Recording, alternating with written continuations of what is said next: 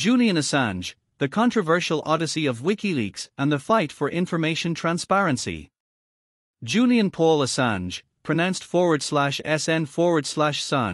originally named Hawkins, was born on the 3rd of July 1971. He is an Australian editor, publisher, and activist who is renowned for founding Wikileaks in 2006. Assange gained widespread international attention in 2010 when Wikileaks released a series of classified materials provided by U.S. Army intelligence analyst Chelsea Manning.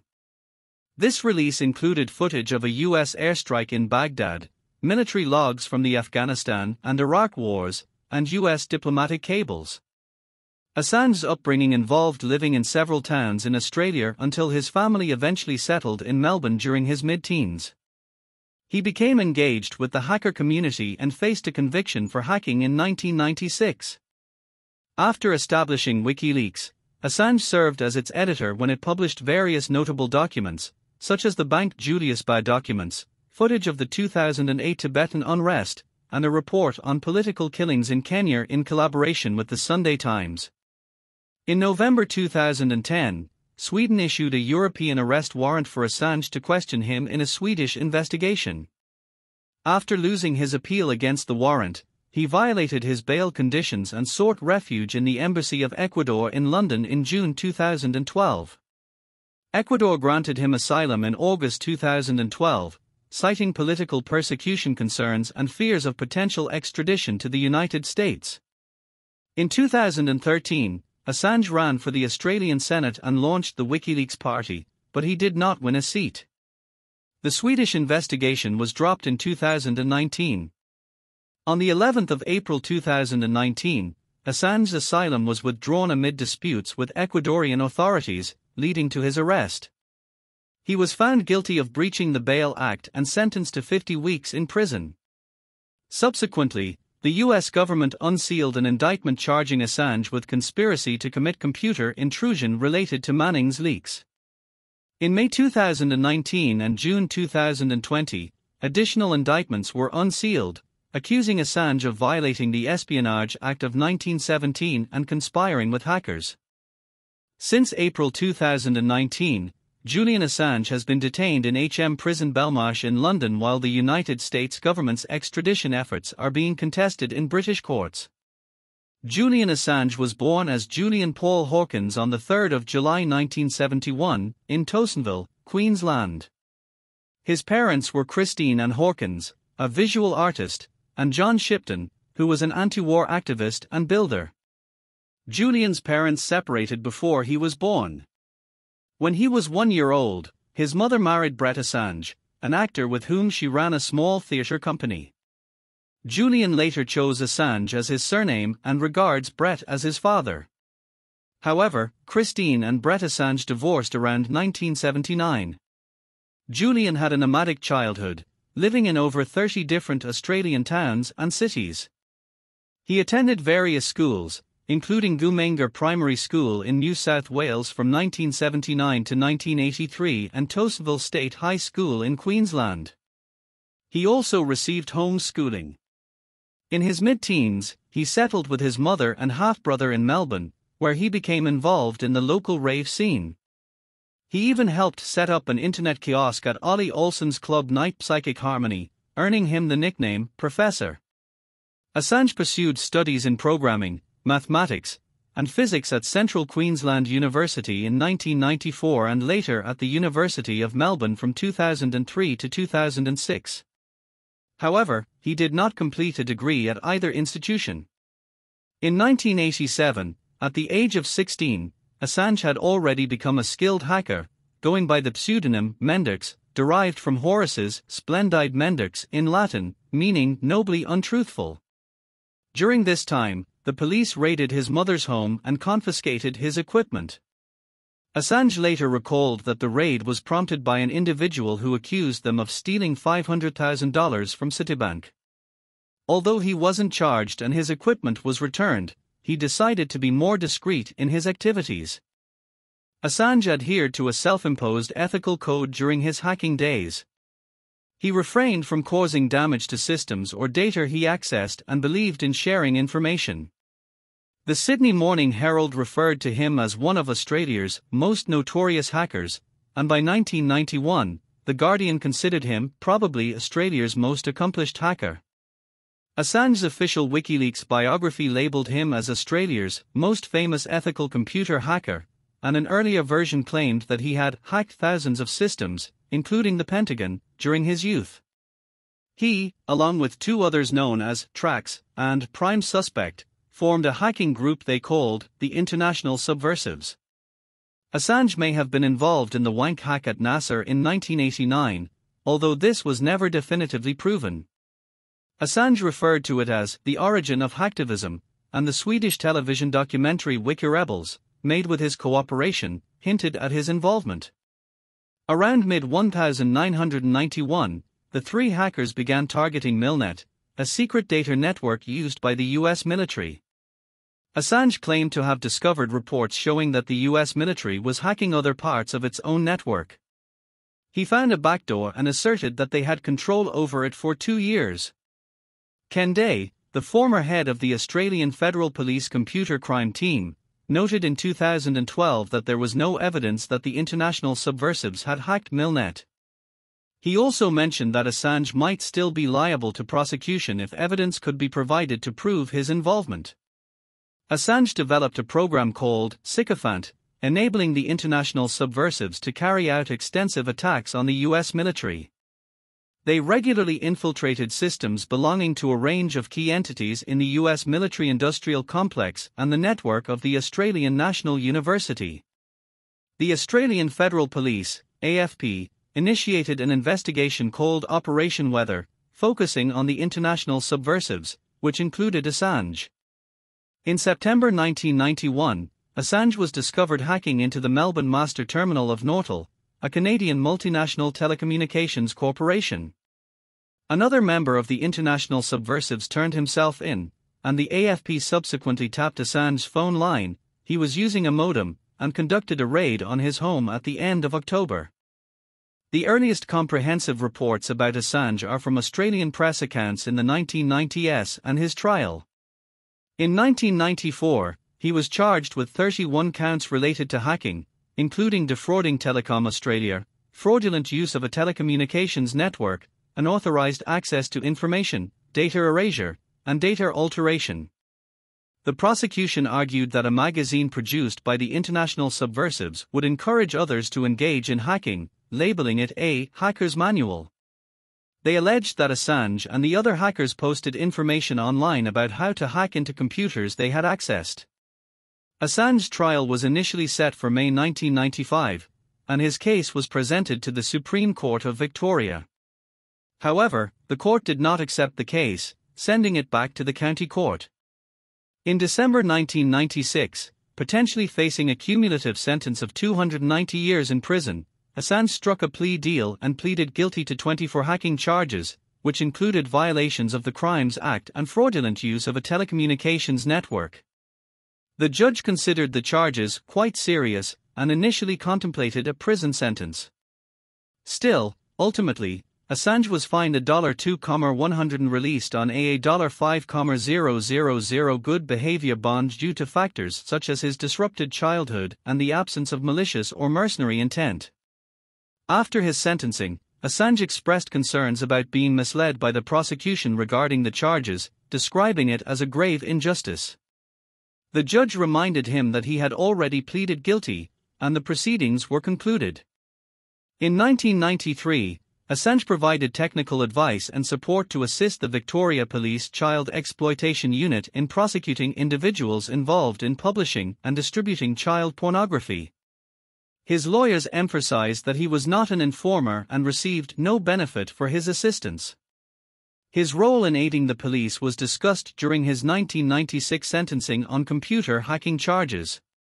This period of his life, including his trial and experiences, is considered formative and played a role in shaping his path toward founding Wikileaks. In the same year, Assange took on the responsibility of managing Suburbia Public Access Network, one of the first public internet service providers in Australia. He assumed this role after the original owner, Mark Dorset, relocated to Sydney. During late 1993 or early 1994, Assange became a member of the cypherpunk mailing list. Robert Mann notes that Assange's primary political interest during this time revolved around the information-sharing possibilities of the Internet and the associated risks. Assange delved into programming in 1994, where he authored or co-authored various network and encryption programs. One of these creations was the rubber-hose deniable encryption system. During this period, Assange also served as a moderator for the OurCrypto forum. He managed Best of Security, a website offering advice on computer security, which attracted 5,000 subscribers by 1996. Additionally, he contributed research to Swalet Dreyfus's book, Underground, 1997, which explored the activities of Australian hackers, including the international subversives. Assange intentionally downplayed his role in the book, aiming to create a sense of community involvement. In 1998, he co-founded Earthman Technology, a company specializing in network intrusion detection technologies. The company was involved in the development of Linux kernel hacking. In the 1990s, Assange, along with Suburbia Public Access Network, played a role in facilitating leaks for various groups, including activists and lawyers. He acted as a conduit for leaked documents while fighting local corruption, serving as a channel for those who wanted to expose misconduct. While he awaited trial and worked to gain custody of his son, Assange and his mother co-founded the activist organization Parent Inquiry into Child Protection. This group used the Australian Freedom of Information Act and recorded meetings with health and community services to obtain information. They also distributed flyers encouraging insiders to come forward anonymously. Assange mentioned having informants inside the organization, including one who leaked a crucial internal departmental manual outlining the rules for custody disputes. In November 1996, Assange sent an email in which he mentioned a project labeled Leaks. He claimed to have registered the domain leaks.org in 1999 but did not take any further action.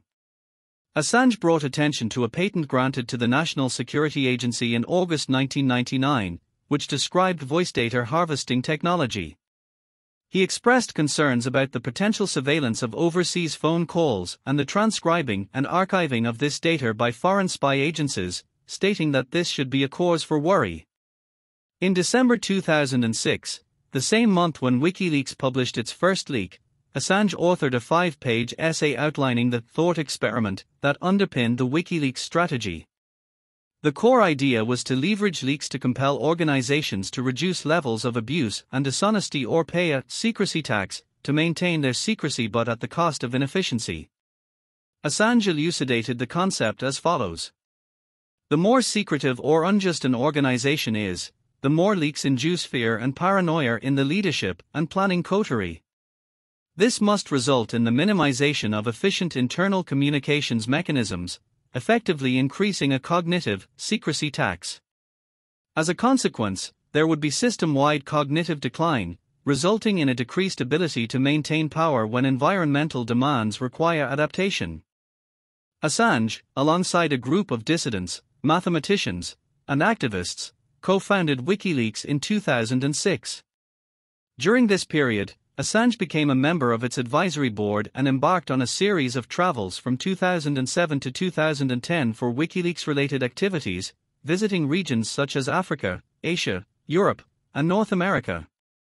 In December 2007, Assange made influential connections during the Chaos Computer Club conference in Berlin, including individuals like Daniel Domsketberg, Jacob Appelbaum, and the Swedish hosting company PRQ. WikiLeaks, in its early years, published a variety of materials, including internet censorship lists, classified media from anonymous sources, and revelations about events and issues worldwide. Some of the published materials covered topics like drone strikes in Yemen, corruption in the Arab world, extrajudicial executions by Kenyan police, the 2008 Tibetan unrest in China, and the Petrogate oil scandal in Peru.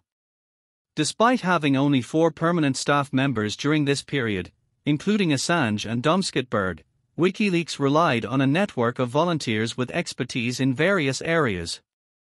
Assange sought to engage with established professional media outlets from the beginning, establishing good relations with parts of the German and British press.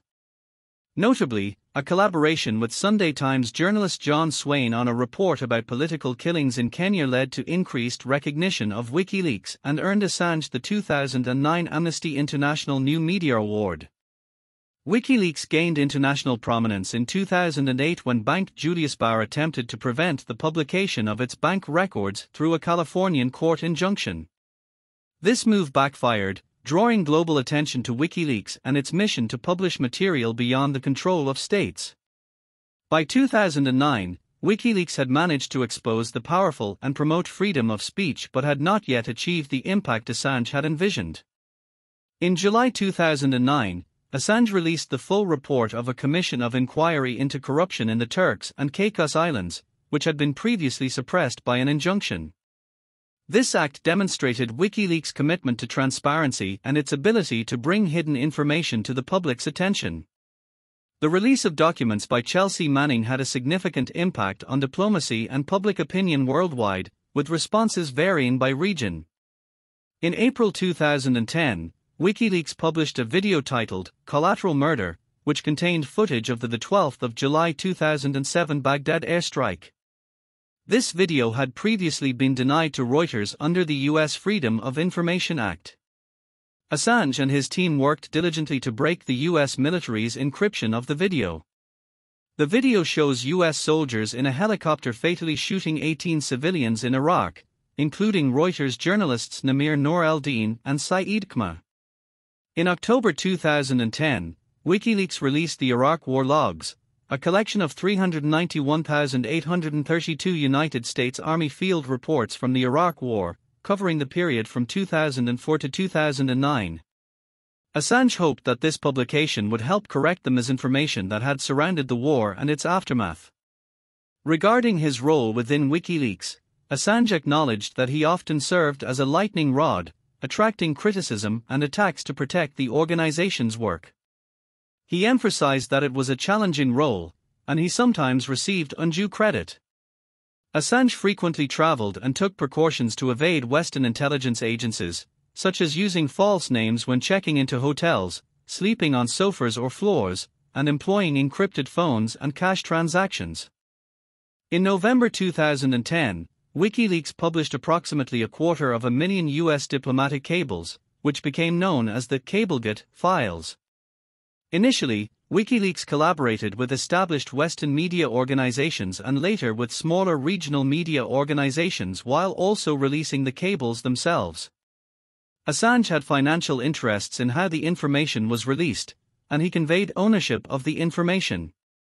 These cables revealed various aspects of U.S. espionage against the United Nations and world leaders, tensions between the U.S. and its allies, and instances of corruption documented by U.S. diplomats worldwide. The release of these cables is considered to have played a role in sparking the Arab Spring. In March 2010, a Wikileaks member believed to be Julian Assange, using the pseudonym Ox, engaged in a text chat conversation with Chelsea Manning while she was submitting leaks to Wikileaks. The U.S. government later referred to these chat logs in the 2018 indictment of Julian Assange.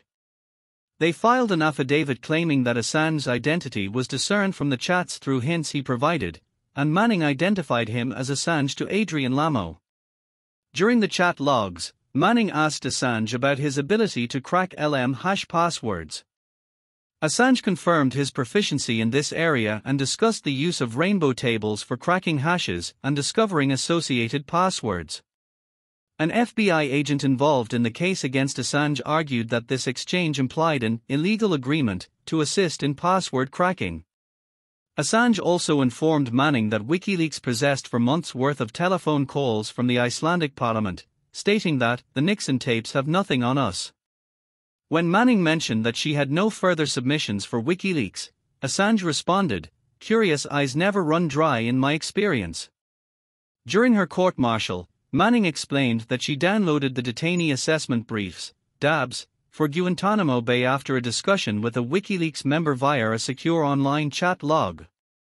In the conversation, Manning inquired about the DABs, and although Assange did not consider them politically significant, he believed they could contribute to the general historical account of events at Guantanamo Bay. After this exchange, Manning decided to download the DAB data. In 2011, a series of events led to the compromise of a Wikileaks file containing the leaked US diplomatic cables. In August 2010, Julian Assange gave Guardian journalist David Lee an encryption key and a URL where he could access the full file. In February 2011, David Lee and Luke Harding of The Guardian published the encryption key in their book, Wikileaks, Inside Julian Assange's War on Secrecy. Lee believed the key was temporary and would expire within days. WikiLeaks supporters shared the encrypted files on mirror sites in December 2010 after WikiLeaks experienced cyber attacks. When WikiLeaks became aware of this, they informed the US State Department. On the 25th of August 2011, the German magazine Der Freitag published an article with details that would allow people to piece together the information. On the 1st of September 2011, WikiLeaks announced that they would make the unredacted cables public and searchable. The decision to publish the cables was made by Assange alone, and this decision was criticized by The Guardian and its previous media partners.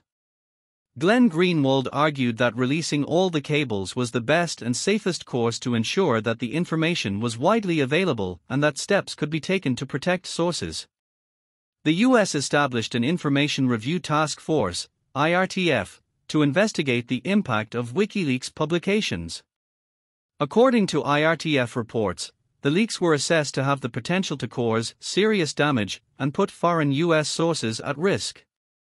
However, the head of the IRTF, Brigadier General Robert Carr, testified at Chelsea Manning's sentencing hearing that the task force found no examples of anyone losing their life due to WikiLeaks' publication of the documents.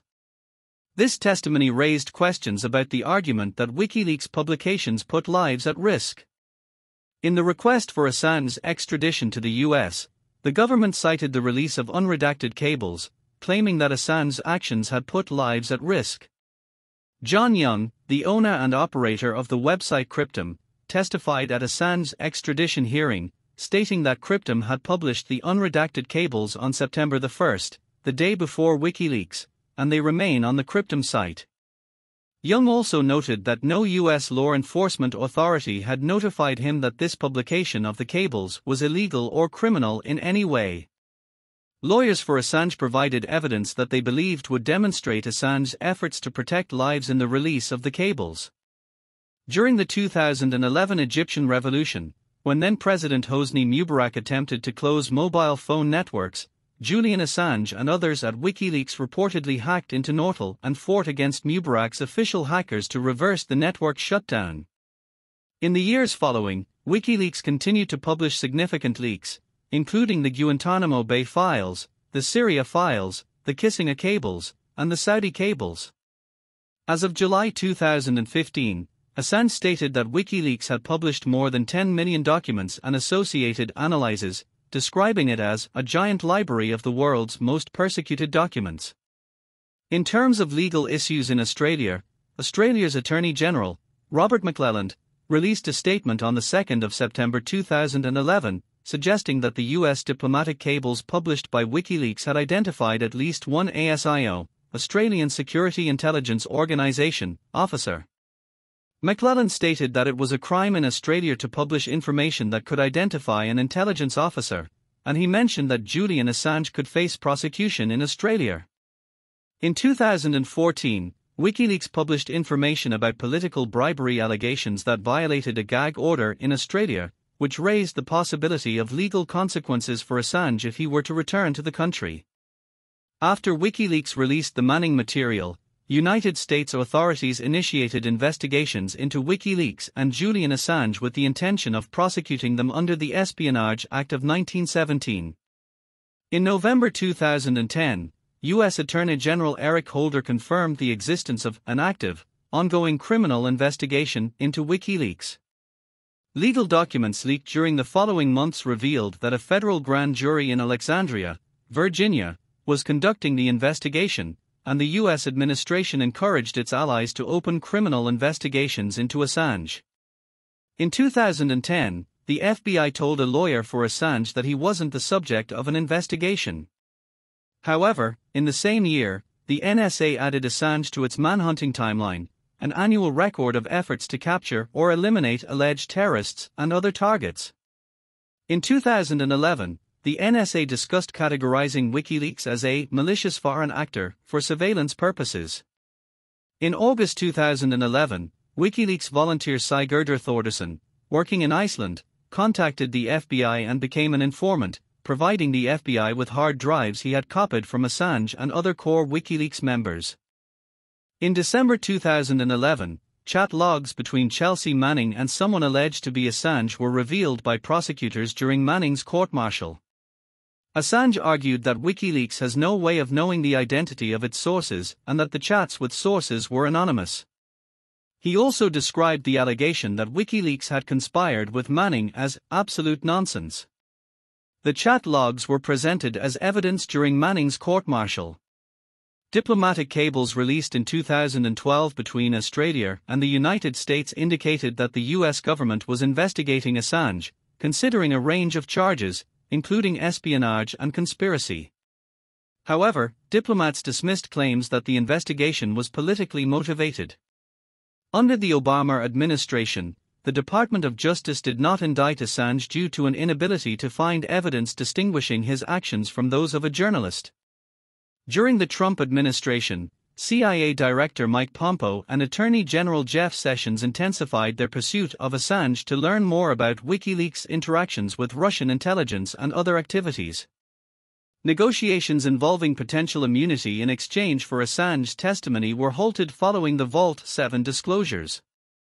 In April 2017, U.S. officials were preparing to file formal charges against Assange. His indictment was unsealed in 2019 and was later expanded in 2019 and 2020. The Special Counsel's Office, led by Robert Mueller, considered charging WikiLeaks or Assange as conspirators in a computer intrusion conspiracy in early 2019, but there were factual uncertainties regarding Assange's role in the hacks and distribution.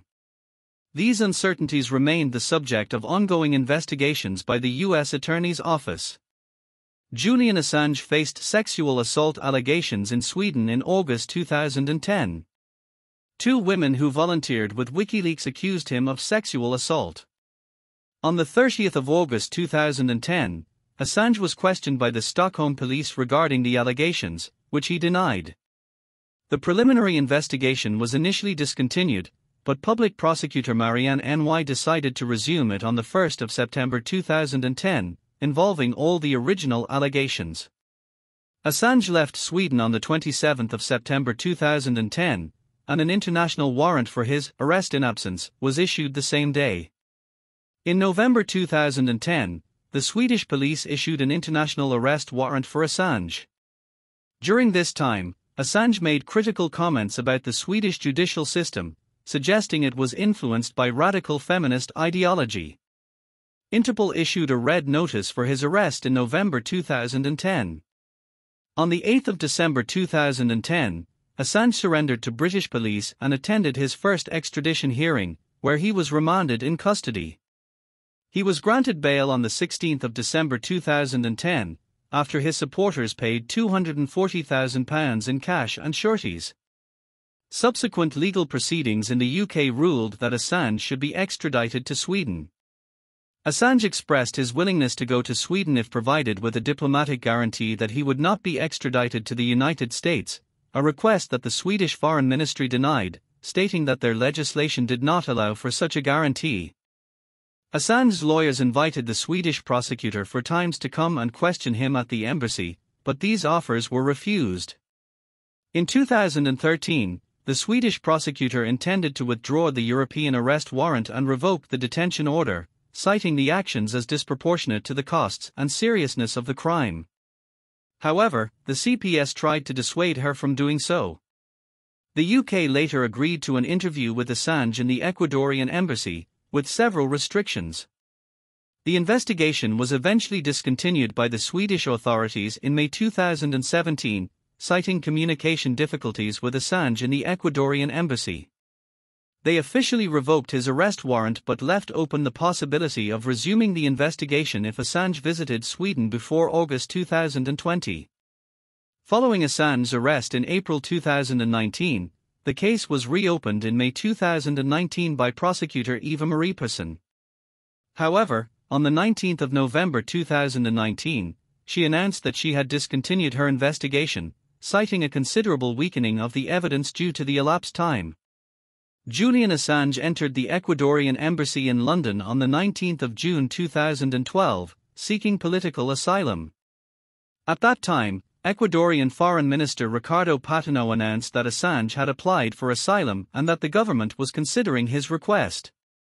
To accommodate Assange, a small office within the embassy was converted into a studio apartment equipped with essential amenities, including a bed, telephone, sun lamp, computer, shower, treadmill, and kitchenette.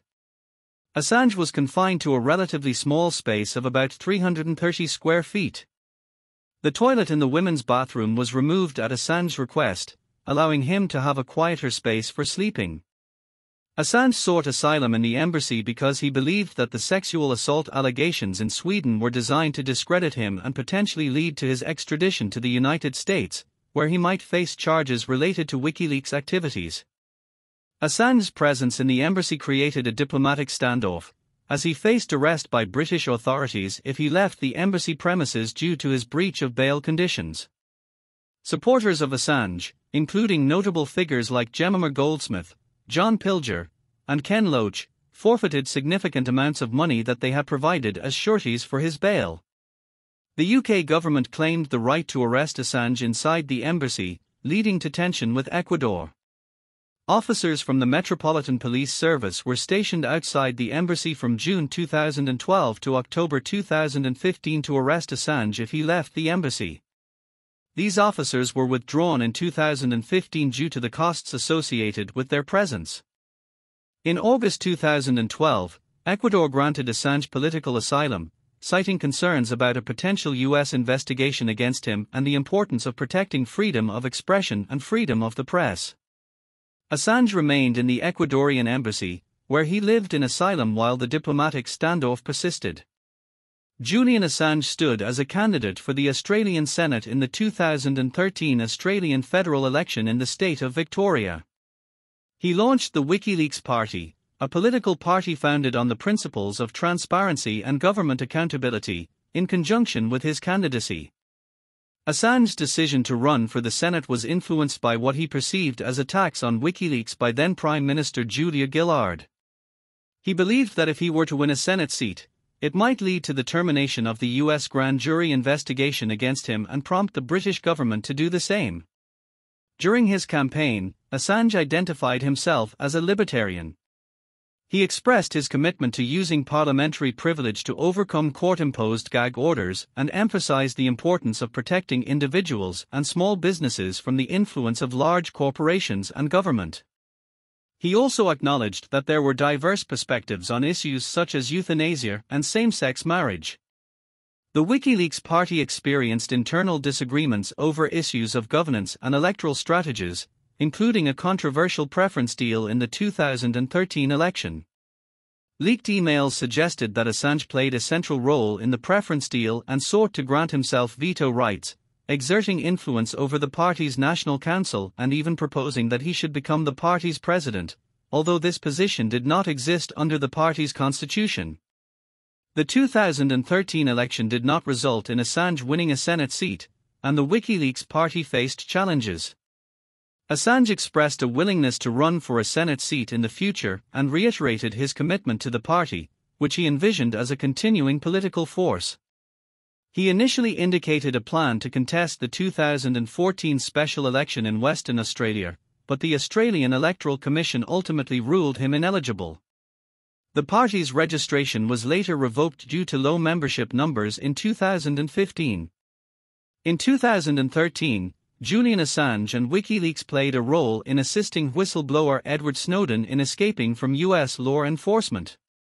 After the United States revoked Snowden's passport, leaving him stranded in Russia, Assange and his associates explored options for transporting Snowden to Latin America on the private jet of a sympathetic Latin American leader. To divert attention from their real plans, they discussed the use of the jet of the Bolivian president Evo Morales, rather than the one they were actually considering. As a result of these discussions, in July 2013, Morales' official jet was forced to land in Austria after the US pressured several European countries to deny it access to their airspace based on false rumors that Snowden was on board.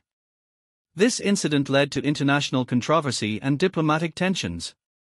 Assange characterized the incident as revealing the true nature of the relationship between Western Europe and the United States, highlighting that a mere phone call from US intelligence authorities was enough to close the airspace to a diplomatic flight.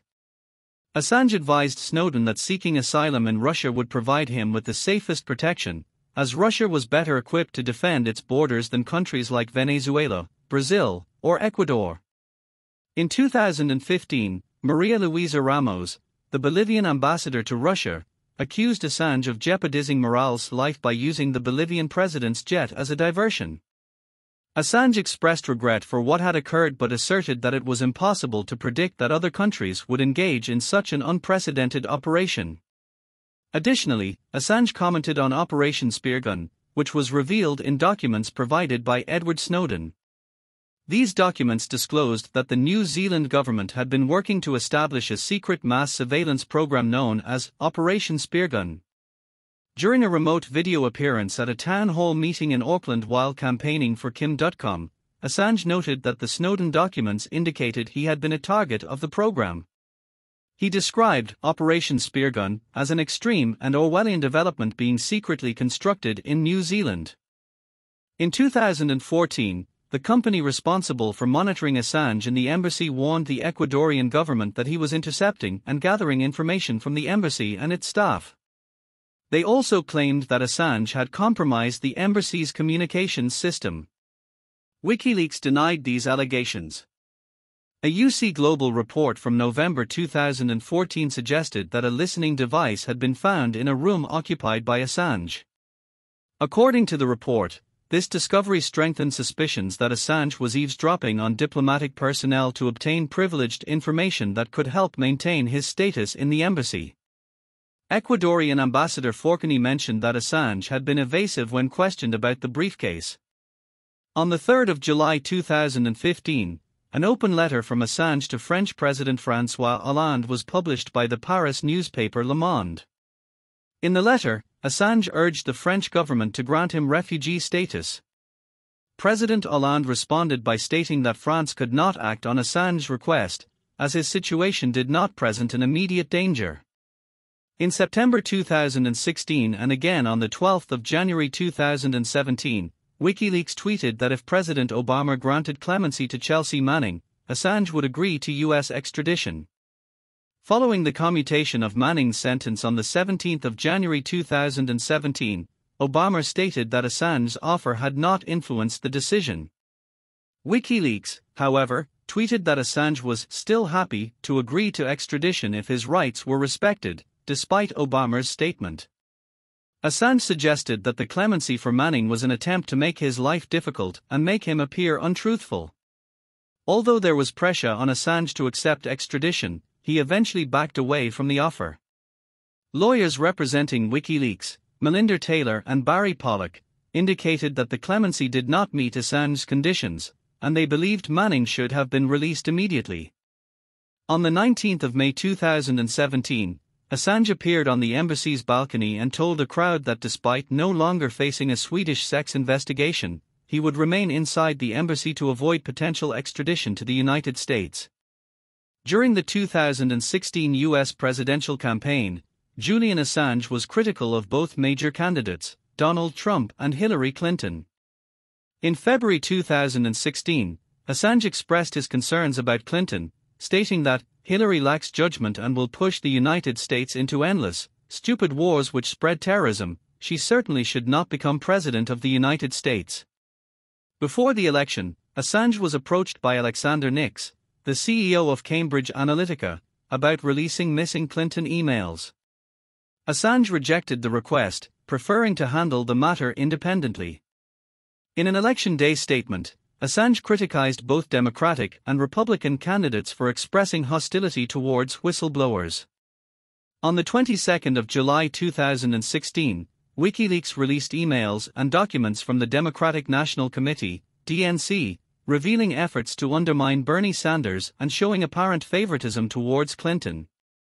The release led to the resignation of DNC chairwoman Debbie Wasserman Schultz and an apology to Sanders from the DNC. According to the New York Times, Assange timed the release to coincide with the 2016 Democratic National Convention because he believed that Clinton had pushed for his indictment and regarded her as a liberal war hawk. On October 7, Wikileaks began publishing emails from Clinton campaign chairman John Podesta. On the 15th of October, the Ecuadorian government temporarily severed Assange's internet connection because of election interference.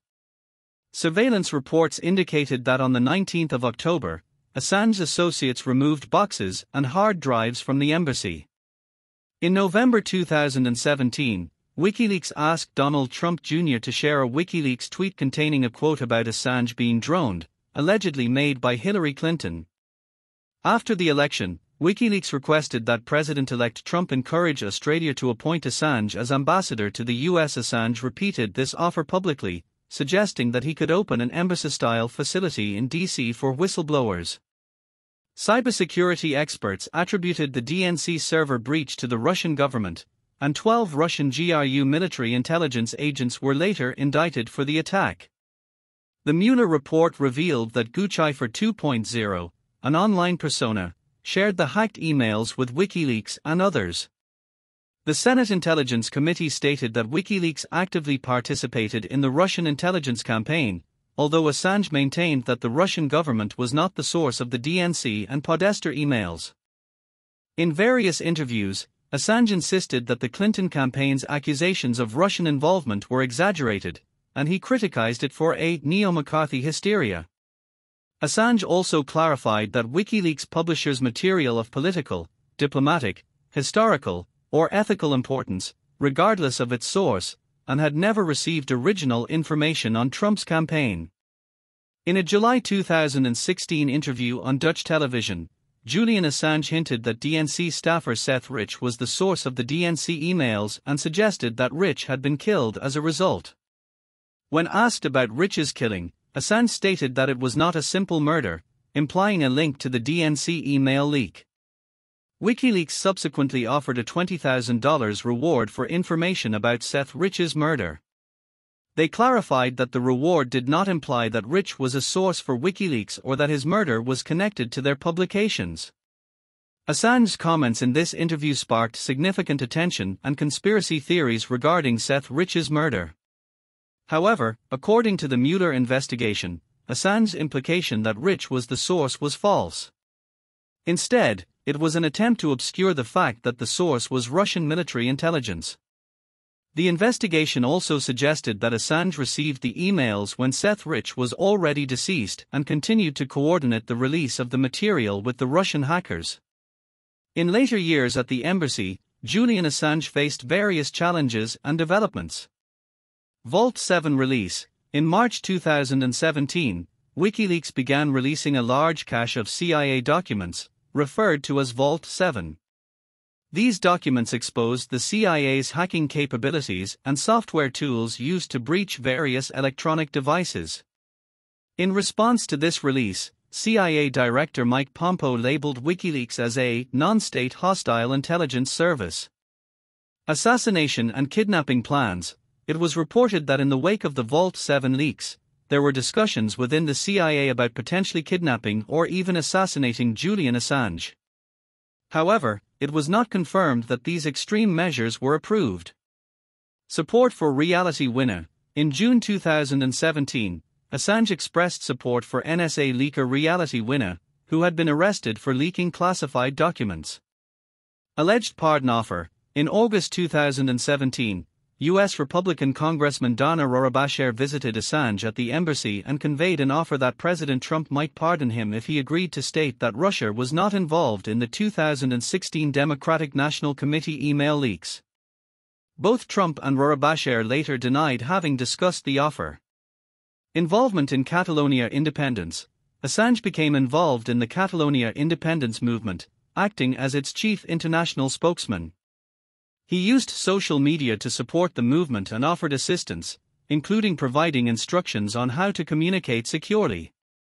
This led to tensions between the Spanish and Ecuadorian governments. Ecuadorian citizenship and diplomatic status. In December 2017, Ecuador granted Assange citizenship and approved a special designation that would allow him to work at the Ecuadorian embassy in Russia. However, this was later revoked over unpaid fees and inconsistencies in naturalization papers. Social media and communications restrictions.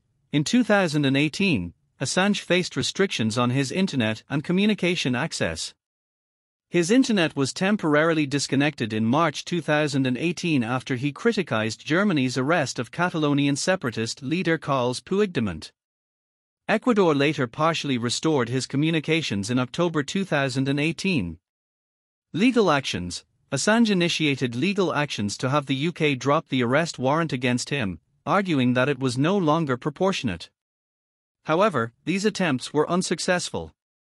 UN Working Group on Arbitrary Detention. In December 2018, the UN's Working Group on Arbitrary Detention called on the UK to allow Assange to leave the embassy freely. Support from public figures. Assange received support from individuals like Pamela Anderson and the Parliament of Geneva, who called for his defense and asylum. Throughout this period, Assange's situation remained highly complex and controversial, with ongoing tensions between the UK, Ecuador, and the United States. Julian Assange was subjected to extensive surveillance while he was in the Ecuadorian embassy in London. Wikileaks' discovery of surveillance. In April 2019, Wikileaks revealed that an extensive surveillance operation had been conducted against Assange from within the embassy. The surveillance included various materials like videos, audio recordings, copies of private legal documents, and a medical report. These materials had emerged in Spain, and it was reported that unidentified individuals in Madrid had attempted extortion related to this surveillance. CIA's surveillance via UC Global.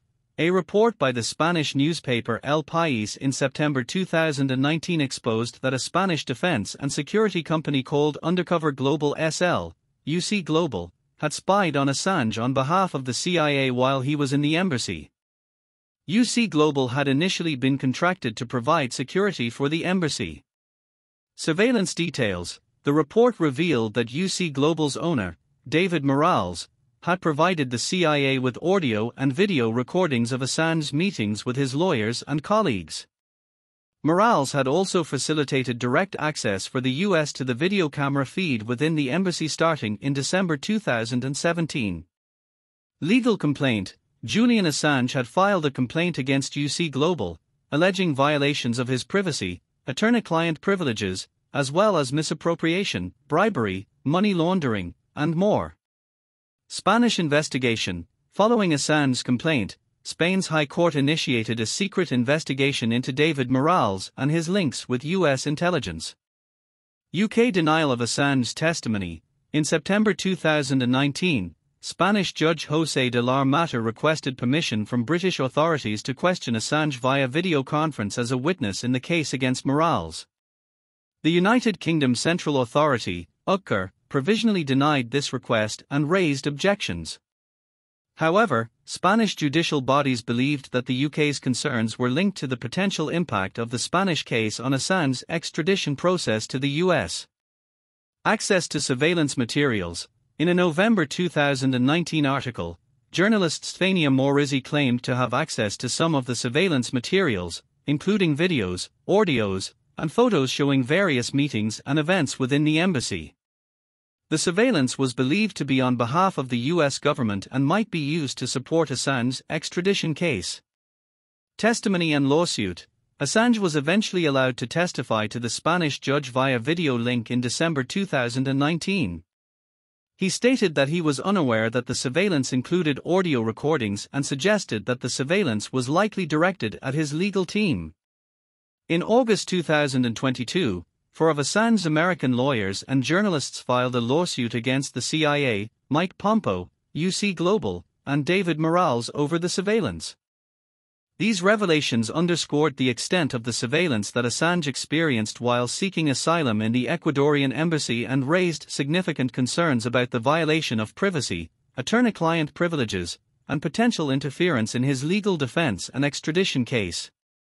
Julian Assange's arrest in the Ecuadorian embassy and the subsequent events leading to the termination of his asylum are as follows. Violation of asylum terms. In April 2019, Ecuadorian President Lenin Moreno accused Julian Assange of violating the terms of his asylum. This accusation followed the release of photos linking President Moreno to a corruption scandal. Assange and Wikileaks argued that they were merely reporting on a corruption investigation against Moreno initiated by Ecuador's legislature. Expulsion agreement. It was reported that due to the controversy surrounding the corruption allegations and to secure a loan from the International Monetary Fund, IMF, an agreement had been reached within the Ecuadorian government to expel Assange from the embassy and hand him over to the UK authorities. Metropolitan Police's arrest. On the 11th of April 2019, the Ecuadorian government invited the Metropolitan Police into the embassy, leading to Assange's arrest. He was taken into custody by UK authorities on charges related to his failure to surrender to bail in the UK in 2012. Additionally, the arrest was made on the basis of a US extradition warrant. Assange's threat. It was revealed that an audio recording captured Assange making threats to Ambassador Jamie Merchant, suggesting that he had a panic button that could trigger devastating consequences for the embassy in the event of his arrest. Ecuadorian authorities informed British officials of this threat to ensure a safe arrest operation. Ecuador's accusations. Ecuadorian authorities accused Assange of various behaviors that contributed to the termination of his asylum, including installing electronic distortion equipment in the embassy, interfering with security cameras, mistreating embassy guards, and accessing security files without permission. Withdrawal of asylum. President Moreno announced that Ecuador was withdrawing Assange's asylum due to his interference in Ecuador's domestic affairs and international politics. Moreno stated that the patience of Ecuador had run out in light of Assange's actions and their impact on other states. These events marked the end of Julian Assange's asylum in the Ecuadorian embassy and initiated a legal process related to his arrest and potential extradition to the United States. Julian Assange's conviction for breaching the Bail Act 1976 and subsequent legal developments are outlined as follows. Charge and guilty verdict. On the day of his arrest in April 2019, Assange was charged with breaching the Bail Act 1976. He was quickly found guilty of this charge during a brief hearing. Bias allegations against Chief Magistrate. Assange's defense team argued that Chief Magistrate Emma Arbuthnot, who presided over his case, was biased against him. They claimed that her husband, James Arbuthnot, had financial links to institutions and individuals exposed by Wikileaks. Additionally, The Intercept reported that her husband and son had connections to people cited for criminal activities in documents published by Wikileaks, as well as ties to the intelligence services and defense industries. Response by Judge. In response to the allegations of bias, Judge Michael Snow stated that it was unacceptable to air such claims in court, and he criticized Assange's behavior, describing him as a narcissist who couldn't look beyond his own interests.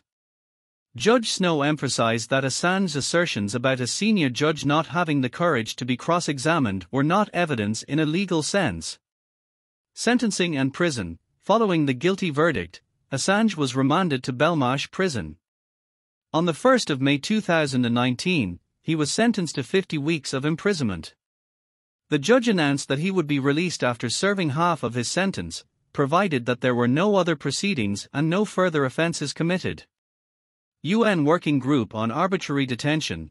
The United Nations Working Group on Arbitrary Detention expressed concerns about the verdict, suggesting that it contravened principles of necessity and proportionality for what they considered a minor violation of bail conditions. Appeal and withdrawal. Assange initially appealed his sentence. However, he later decided to drop his appeal in July. These legal proceedings stemmed from Assange's arrest and were related to his breach of bail conditions in the UK. The subsequent legal battles focused on the fairness of the trial and sentencing. Julian Assange's indictment in the United States. along with the associated legal developments and reactions, is summarized as follows. Sealed indictment. In 2012 and 2013, U.S. officials indicated that Assange was not named in a sealed indictment. However, on the 6th of March 2018, a federal grand jury in the Eastern District of Virginia issued a sealed indictment against Assange. This sealed indictment remained undisclosed for some time. Revelation of indictment. In November 2018, U.S. prosecutors inadvertently revealed the existence of the sealed indictment. Subpoena to Chelsea Manning. In February 2019, Chelsea Manning was subpoenaed to appear before a grand jury in Virginia regarding the case. Manning criticized the secrecy of the proceedings and refused to testify, resulting in her being jailed for contempt of court in March 2019. Unsealing of Assange's indictment. On the 11th of April 2019, the same day as Assange's arrest in London, the indictment against him was unsealed. He was charged with conspiracy to commit computer intrusion related to an alleged attempt to help Chelsea Manning crack a password hash to download classified documents under a different username. Additional Espionage Act charges. On the 23rd of May 2019, Assange was indicted on 17 new charges related to the Espionage Act of 1917.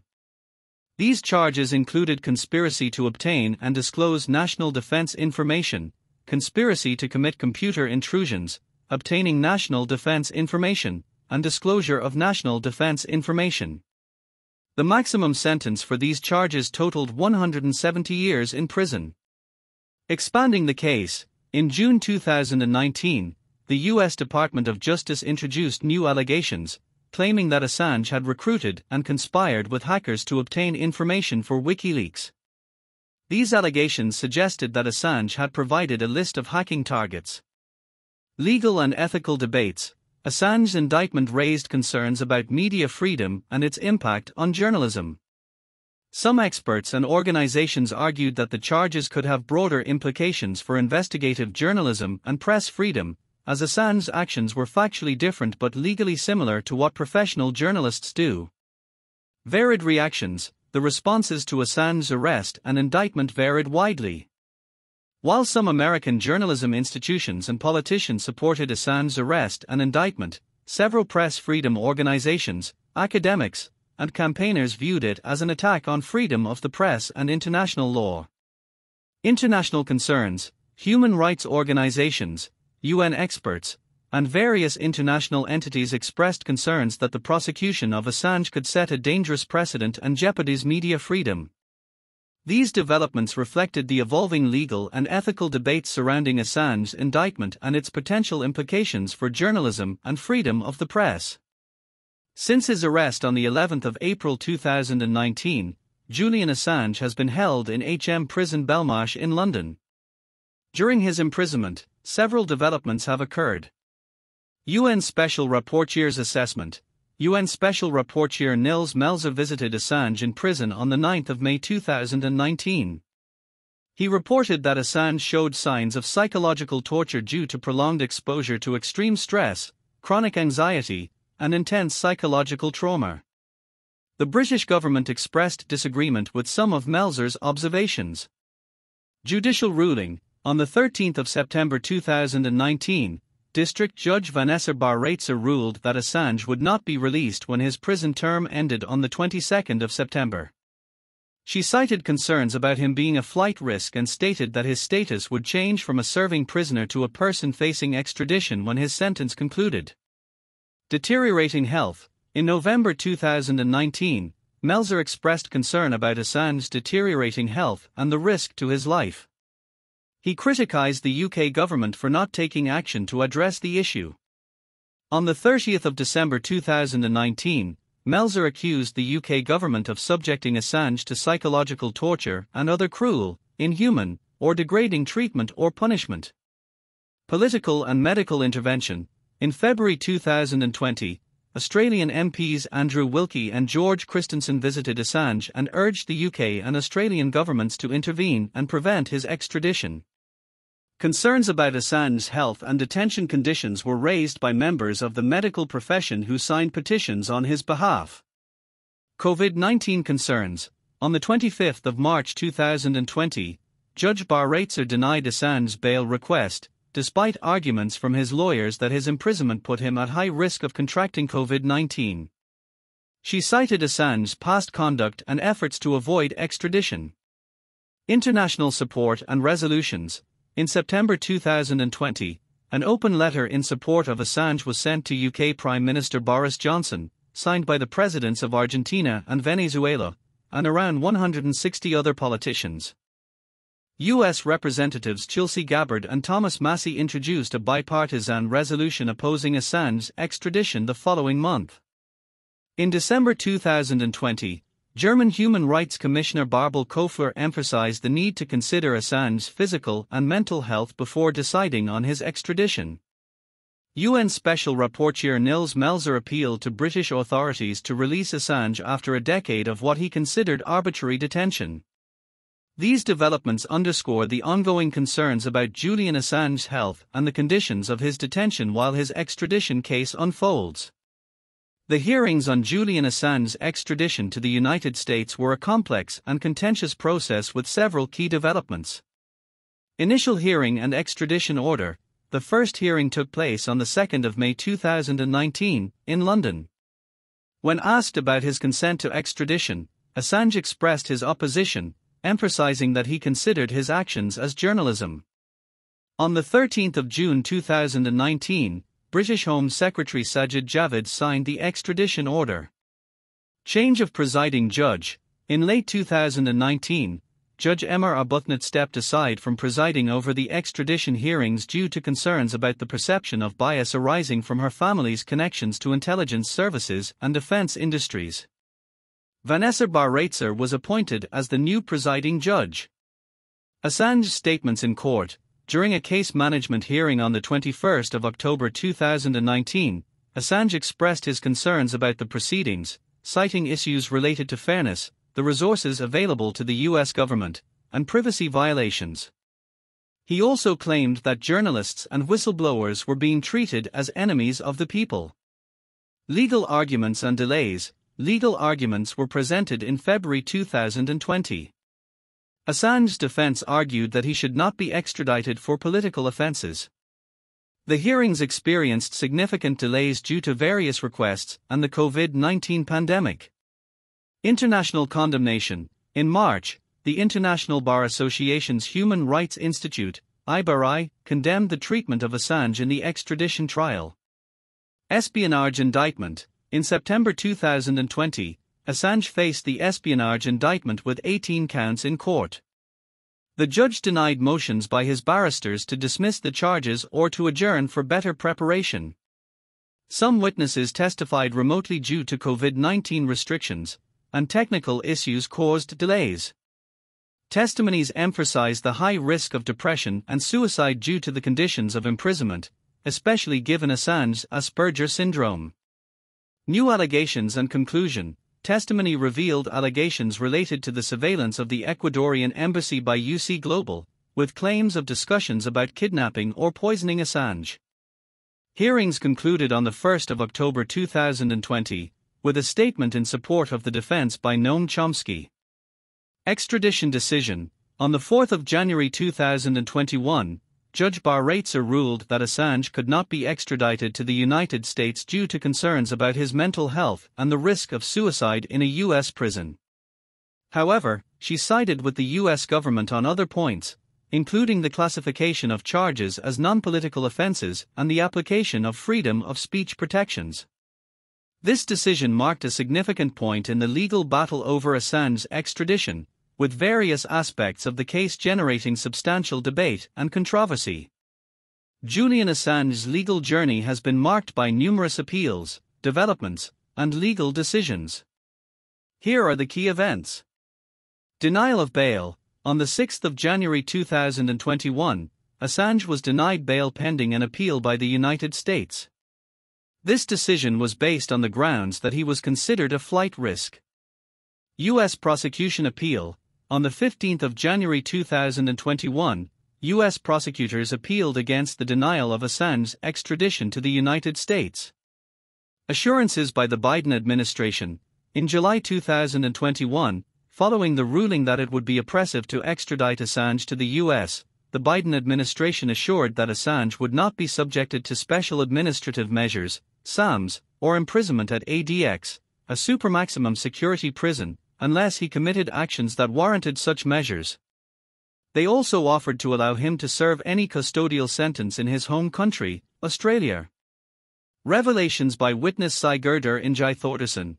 In June 2021, an interview with Sigurdur Ingi Thordarson, a key witness in the US case against Assange, was published.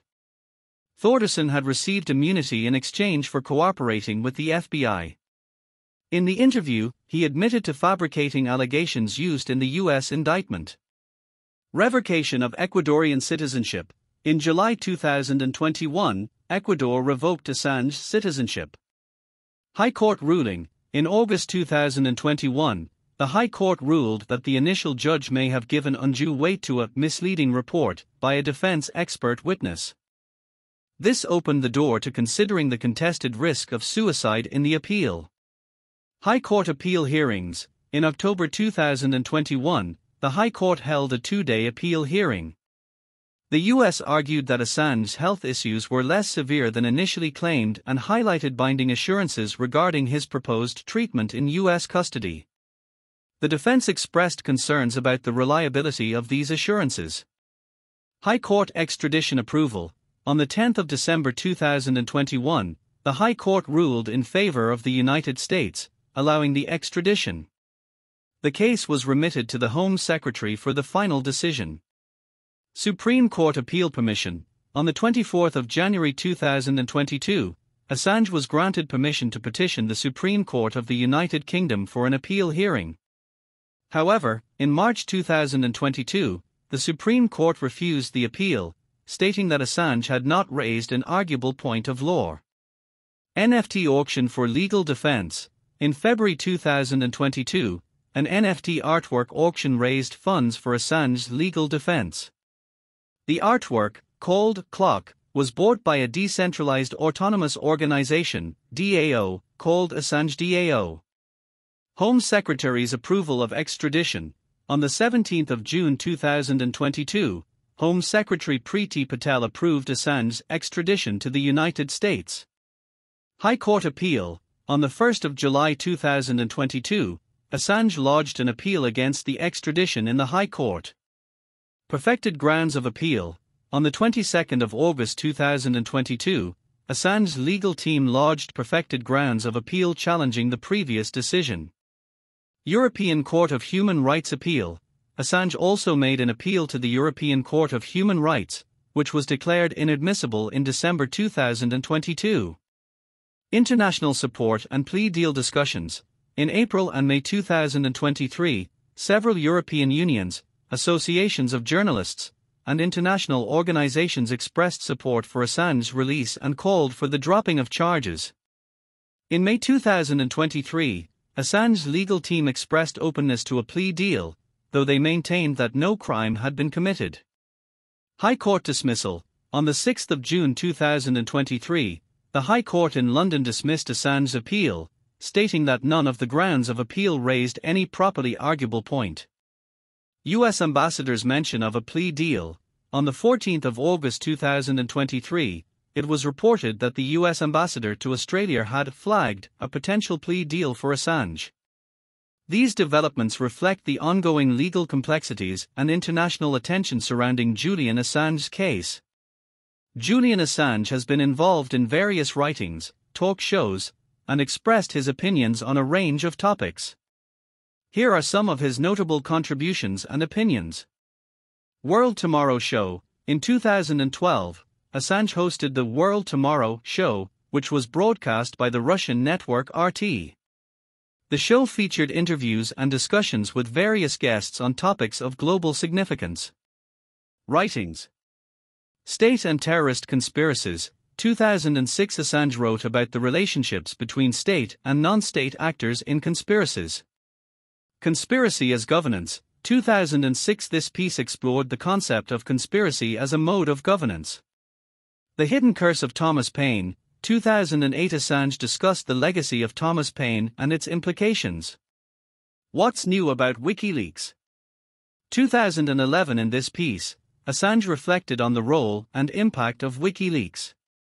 Forward to Cypherpunks. 2012. Assange contributed the foreword to the book, Cypherpunks, which is primarily a transcript of a discussion between Assange and others.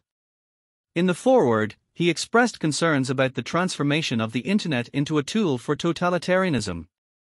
Libertarian views. In 2010, Assange described himself as a libertarian and stated that Wikileaks was designed to make capitalism more free and ethical. Autobiography. In 2010, Assange secured a deal for his autobiography worth at least $1.3 million. However, he disavowed the published autobiography, titled Julian Assange, the unauthorized autobiography, stating that he did not consider himself the writer of the book. He accused the publisher of breaching their contract by publishing an uncorrected draft against his wishes.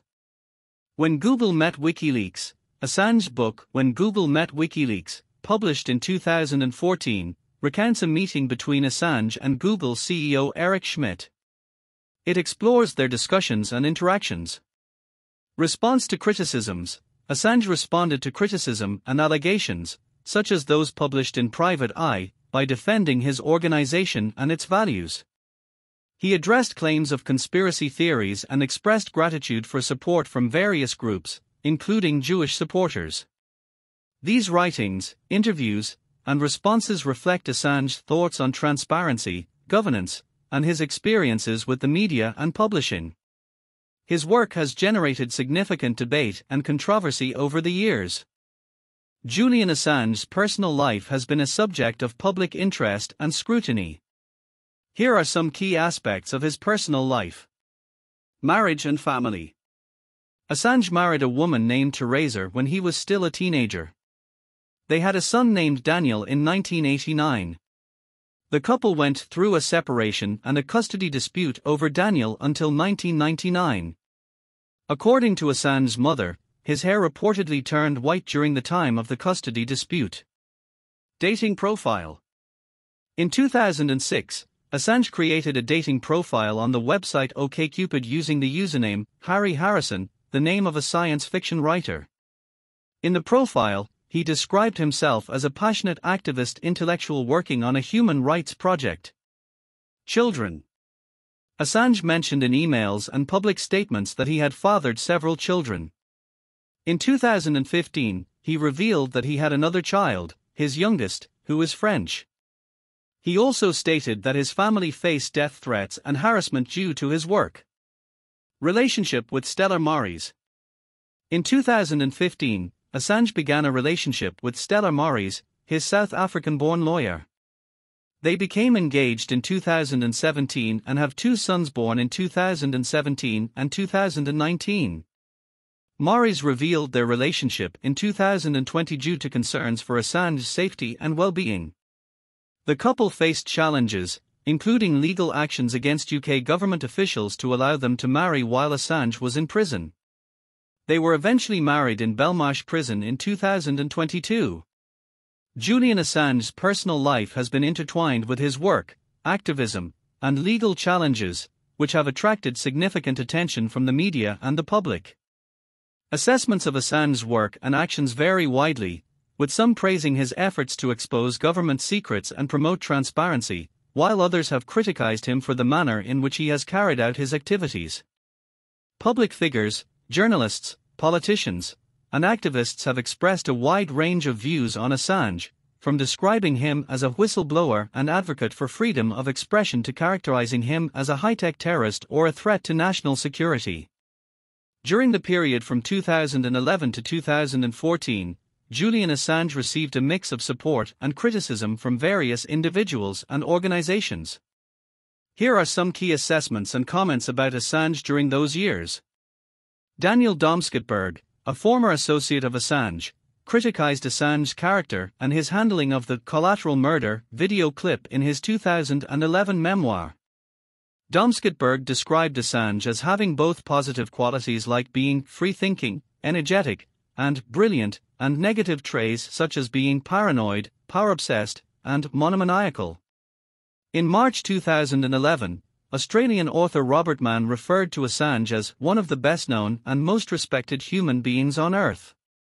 In September 2011, The Guardian, New York Times, El País, Der Spiegel, and Le Monde jointly criticized Assange's decision to publish unredacted State Department cables.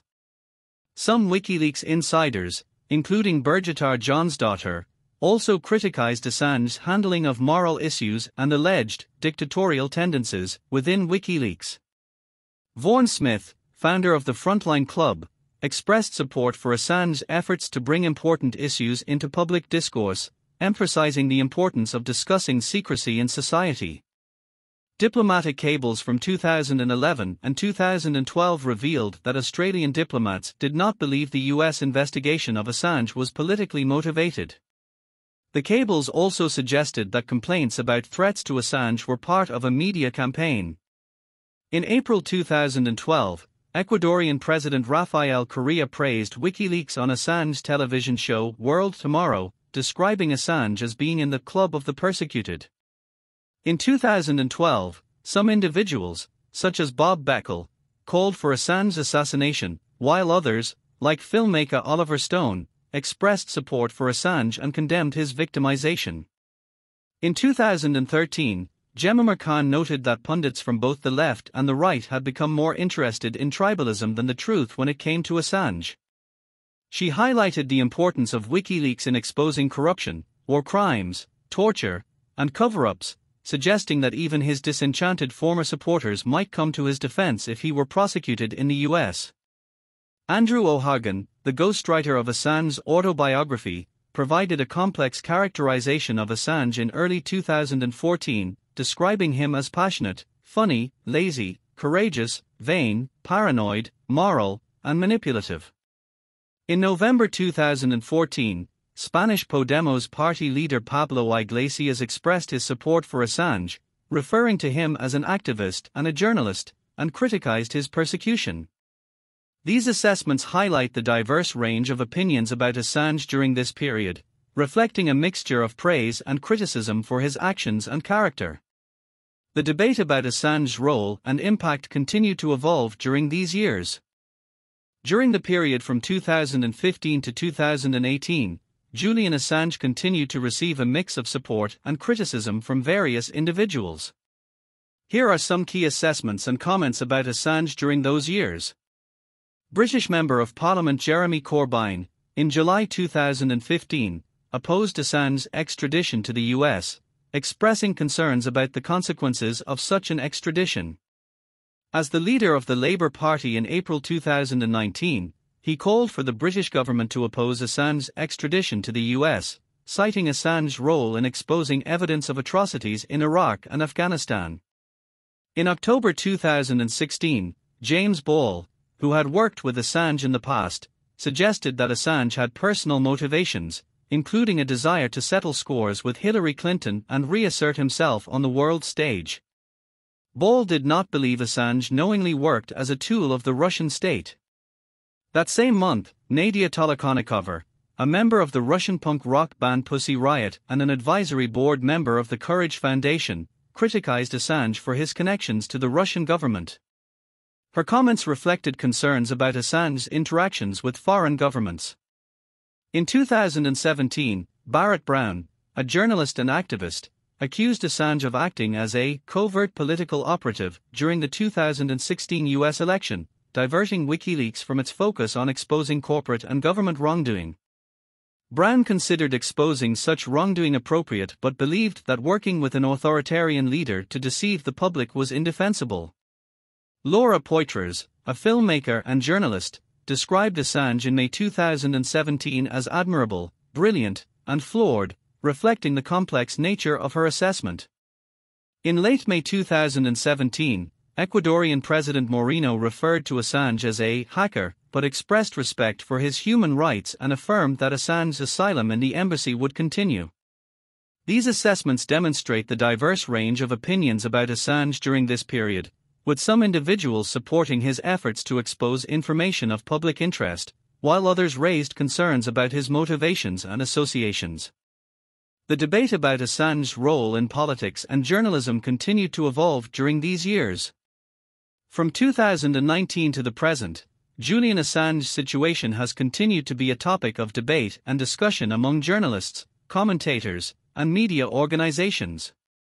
Here are some key points made during this period. In the days before Assange's arrest in 2019, The Guardian's editorial board expressed mixed sentiments. While acknowledging the divisive nature of Assange's work, they argued that it would be wrong to extradite him. They noted that he had exposed information that should never have been hidden, but also pointed out his legal troubles in the UK, including skipping bail. They suggested that he should face accountability for these actions. Following Assange's arrest in 2019, there was a debate about whether he should be considered a journalist. Some prominent news outlets, including the Associated Press, CNN, the Sydney Morning Herald, the LA Times, National Review, The Economist, and the Washington Post, argued that he was not a journalist. Others, such as The Independent, The Intercept, the Committee to Protect Journalists, and the Washington Post, by different authors, maintained that he was a journalist, and his actions were protected. In December 2019, Australian journalist Mary Kostakidis expressed her fascination with Assange's work, particularly his role in creating a platform for whistleblowers to upload data anonymously. In January 2021, Australian journalist John Pilger warned that if Assange were to be extradited, it would have implications for all journalists who challenge those in power, potentially putting their safety at risk. In November 2022, major international newspapers, including The Guardian, The New York Times, Le Monde, Der Spiegel, and El País, published an open letter advocating for the end of the US government's prosecution of Julian Assange for publishing secrets. However, they did not urge the government to drop the case related to the hacking-related charge. Nils Melzer, in his 2022 book, The Trial of Julian Assange, A Story of Persecution, contended that Assange's treatment by the United States, Great Britain, Sweden, and Ecuador exposed systemic failures that undermined the integrity of democratic, rule-of-law institutions.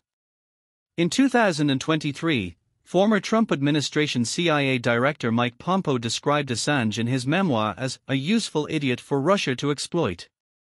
However, Louis Menand of The New Yorker noted that despite Assange's controversial actions, many top newspaper editors maintained that his work was protected by the First Amendment, and the Committee to Protect Journalists protested the charges against him. These statements and debates reflect the ongoing discussions about Assange's role, legal proceedings, and broader implications for journalism, freedom of the press, and national security. Honors and awards. 2008, The Economist New Media Award. 2009, Amnesty International UK New Media Award for Kenya, The Cry of Blood, Extrajudicial Killings and Disappearances. 2010, Time Person of the Year, Reader's Choice. 2010, Sam Adams Award. 2010, Le Monde Reader's Choice Award for Person of the Year. 2010, Rockstar of the Year by the Italian edition of Rolling Stone. 2010, Honorary Member, Media, Entertainment and Arts Alliance. 2011, Free Dacier Award. 2011, Sydney Peace Foundation Gold Medal. 2011, Walkley Award. 2011, Martha Gellhorn Prize for Journalism. 2011, Voltaire Award for Free Speech. 2012, Big Brother Award Italy. 2012, Hero of Privacy. 2013, Global Exchange Human Rights Award, People's Choice. 2013, Yoko Ono Lennon Courage Award for the Arts. 2013, New York Festival's World's Best TV and Films Silver World Medal. 2013, the Brazilian Press Association Human Rights Award. 2014, Union of Journalists in Kazakhstan Top Prize. 2019, U/NGL Galizier Prize. 2019, Gavin McFadden Award. 2019, Catalan Dignity Prize. 2020, Stuttgart Peace Prize. 2021, Honorary Member, Penn Center Germany. 2023, Conrad Wolf Prize. Bibliography. Underground, Tales of Hacking, Madness and Obsession on the Electronic Frontier, 1997. Cypherpunks, Freedom and the Future of the Internet, or Books, 2012. When Google Met Wikileaks, or Books, 2014. The WikiLeaks Files, The World According to the U.S. Empire, by WikiLeaks. Verso Books, 2015. Filmography, as a producer. Collateral Murder, 2010. World Tomorrow, 2012, host. Mediaston, 2013. The Engineer, 2013. As himself. The War You Don't See, 2010. The Simpsons, 2012, cameo, episode, At Long Last Leave. Citizen4, 2014. The Yes Men Are Revolting, 2014. Terminal F/Chasing Edward Snowden, 2015. Asylum, 2016. Risk, 2016. Architects of Denial, 2017. The New Radical, 2017. Further reading, books. You Can't Read This Book, Censorship in an Age of Freedom, by Nick Cohen, 2012. In Defense of Julian Assange, edited by Tariq Ali and Margaret Kunstler, 2019. Assange, L'Antisouverain, by Juan Branco, Paris, Editions du Cerf, 2020. Julian Assange in His Own Words, edited by Karen Sharp, 2021. The Trial of Julian Assange, by Nils Melzer, 2022. Films. Underground, The Julian Assange Story, 2012, Australian TV drama. Julian, 2012, Australian short film. The Fifth Estate, 2013, American thriller. We Steal Secrets, The Story of WikiLeaks, 2013, American documentary. Hacking Justice, 2017, German documentary. Ithaker, 2021, Australian documentary produced by Assange's brother Gabriel Shipton. This revised format provides a more organized and readable presentation of Julian Assange's honors, works, and additional sources of information. In conclusion, Julian Assange's journey has been one of immense complexity, intrigue, and controversy. From his early days as a computer programmer to the founding of WikiLeaks, Assange's commitment to transparency and the exposure of government and corporate secrets reshaped the landscape of investigative journalism.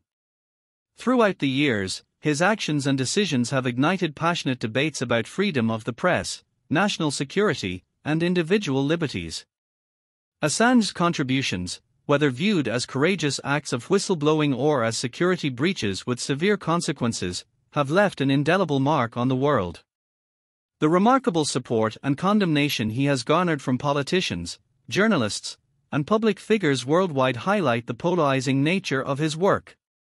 As Assange's legal battles continue and the debate over his status as a journalist persists, the global community remains divided. However, what remains indisputable is that his case underscores the critical questions of the digital age, where technology and the dissemination of information are fundamentally changing the way we perceive the boundaries of freedom, privacy, and accountability. In the end, the story of Julian Assange serves as a microcosm of a rapidly evolving world where the clash between secrecy and transparency, government power and individual rights, and technological innovation and ethical responsibility rages on. The outcome of his legal proceedings may well shape the future of journalism, national security, and the delicate balance between information and its exposure. Julian Assange.